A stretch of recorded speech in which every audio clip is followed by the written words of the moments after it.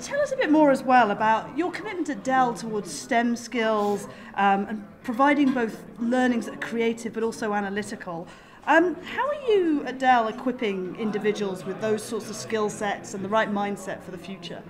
Well, I actually believe that the lack of qualified talent in these STEM-related roles is going to be one of the biggest issues and business imperatives, not just for the technology industry, but I think for all businesses. I mean, let's face it, every business today is a digital technology business. There's 500,000 unmet jobs that are going to be out there that can't be filled if we just keep fishing from the same talent pool. So we are doing in-house development programs where we're teaching some individuals skills like coding, skills around big data.